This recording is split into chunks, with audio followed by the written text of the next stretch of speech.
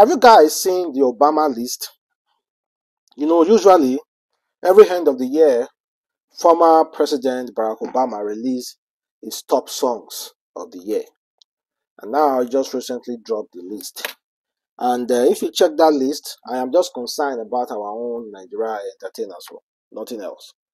If you check that list, you're going to see a lot of musicians, and you're going to see Water by Tyler, that is the South Africa singer. Then you're going to see Thames, Only Me and You, Only Me and You, Only Me, Only You, Only Me and You. Of course, you guys know the song now. Then you're gonna see Burna Boy featuring 21 Savage sitting on top of the world. Sitting on top of the world, top of the world. That remix of Puff Daddy song. Then again, you're gonna see Unavailable. They know they see me. I'm unavailable. Davido featuring Musa Keys. Then I'm a piano. Asake and Olamide. I'm a piano, Asake and Olamide. And we have a lot of Nigerians here for the first time. Before Barack Obama list, you're gonna see just one Nigeria song, one artist. But now we are having how many? Africa. Let me call Nigeria before Africa. We have Thames 1, Olamide 2, Asake 3, Burna Boy 4, Davido 5. Then from South Africa we have Tyler from South Africa.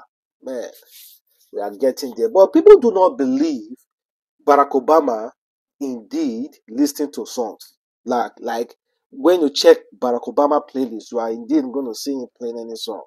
That is so occupied with world issues that he can even sit down to listen to songs. That list is just fabricated and fake. Maybe someone around this team always release that list. It's not as if Barack Obama usually listens to those songs. We don't know, but this Barack Obama's favorite music of 2023, according to him. That's his music. Even though you believe whether they listen to the song he did or not, that is left for you. That's his list. You are not staying with Barack Obama to know if he's actually listening to this song, or you don't know Barack Obama's playlist. But I believe he's listening to it, knowing where it's coming from, how well he knows music, hip-hop songs, and the rest. But now, let's talk about hip-hop and Afrobeat. This guy, Nasty C, made a claim. He said, Afrobeat and Amapiano is way more better than hip-hop. He said, Afrobeat and Amapiano way more better than hip-hop. Let's listen, guys. And Amapiano are better than hip-hop. Like, music-wise. Bro, let's call a spade, man. I mean, of course, there's some songs where it's like auto-tune heavy. This nigga's not saying shit. He's just saying yash a bunch of times. But live instruments, bro, original melodies, niggas who can actually sing, that's music, dog. Their music lasts forever. Hip-hop, we sample a lot. I'm not being ungrateful to hip-hop. I love hip-hop. I am hip-hop to the core. I am hip-hop till I die. Hip-hop, we out here playing this weird game where it's like everyone is fake rich. Everyone is fake balling. Everyone is fake gangster. I'm sick and tired of hearing a nigga speaking about spinning in these songs. Like, what are you? You're not spinning nothing. Stop it, dog. Shut the fuck up. This That is coming from Nasty C. And that's really, like 90C is fairly right.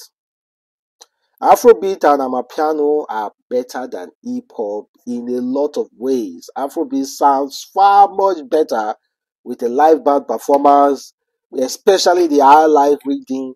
That's not the case with hip-hop. Hip-hop, the beating doesn't really go well. The melody and everything doesn't really rhyme. I don't even understand how people listen to hip-hop. But there are some hip-hop that are really nice. But not this.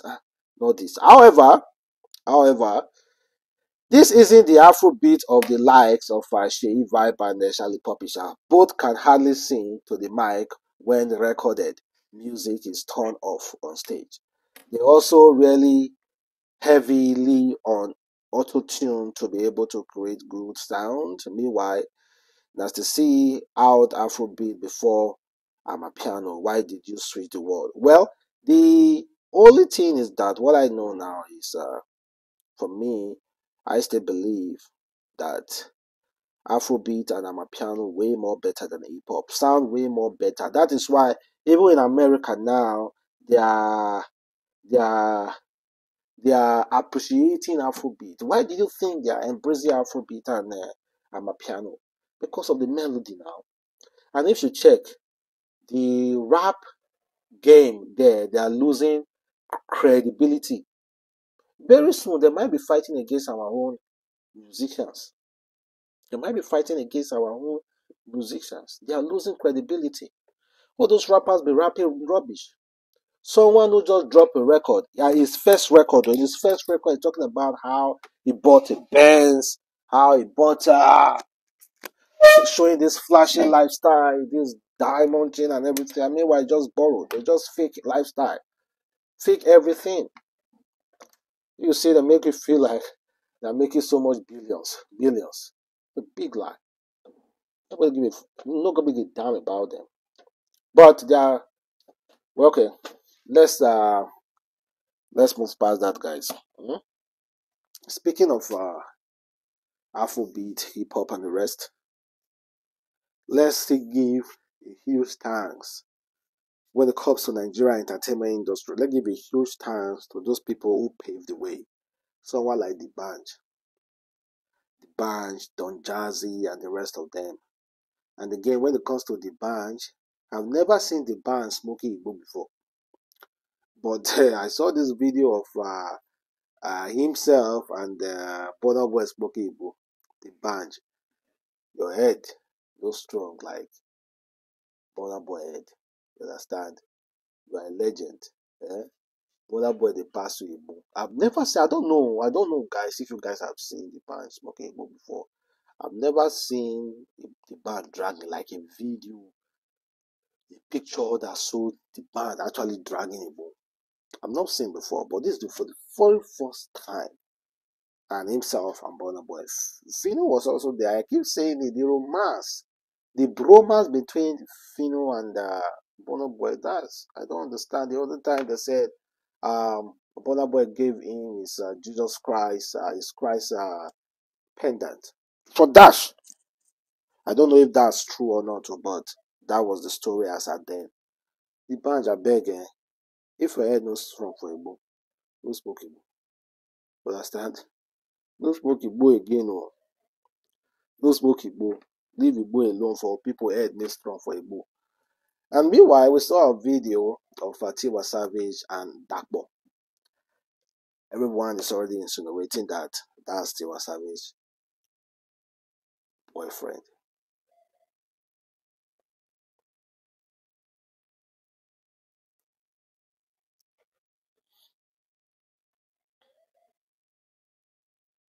What makes you think that's Tiwa Savage's boyfriend? I'm not saying Dakbo is too small to date Tiwa Savage, because after all, the guy we saw with on Tiwa Savage tape is a nobody. Absolutely nobody. Absolutely nobody. Absolutely nobody. So I'm not saying that was too small. Hmm? But yet again, it might be, but it might not be. But all the same though, all the same, if not that, but they chop am. Chop am well. Chop it well. Chop it well. Because opportunity, that kind of opportunity, no be everybody they see am for this life. Na few person, very very few, not even one to two. So chop it well. That boy is a man now. So Don't say he's too small. I don't want to say he's too small. But if you guys think it's Davido, but me, I don't think it's Davido. I don't think it's Davido. Davido is someone close to Tiwa Savage. But if that's him, good and fine. He's a man. As long as he's a man, nice one.